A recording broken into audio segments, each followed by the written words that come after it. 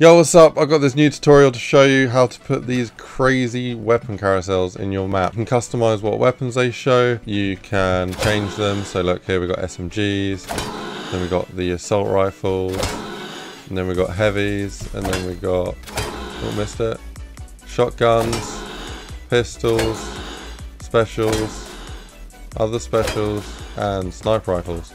And you can just pick them up and use them for free, and this is in a zombie mode. You can either use this type of carousel that goes around in a circle, or you can use one that is against the wall like this, and same sort of thing here. And you can use any sort of weapon that you like.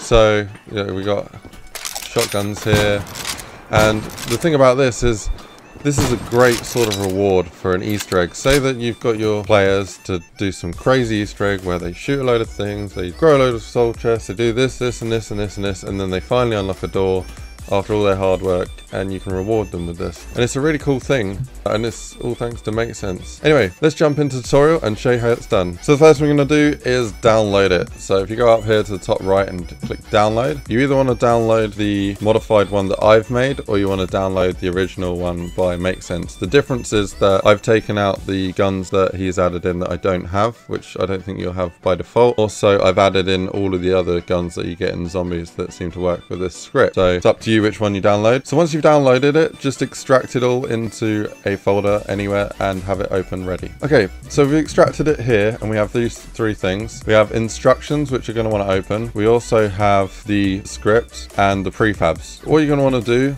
is go to your map source, drag the prefabs folder in, and you shouldn't get this message. I've got this message because I've already done it. Then go back to your root, go to your user maps, go to the map that you want the script in, and go to scripts, ZM, and drag it into here like I have. And once you've done that, if you open up the carousel, you can see here what weapons are going to be added in. You can just add them in yourself. Make sure that you have them in groups of 4, so you got SMGs there, SMGs there, SMGs there. The second parameter in each line is going to be the class that it's in. So each time you knife, it will be these certain guns. Where you can see here where I've done the PPSH 4 times, and that's purely so that it shows 4 guns in the last section. Okay.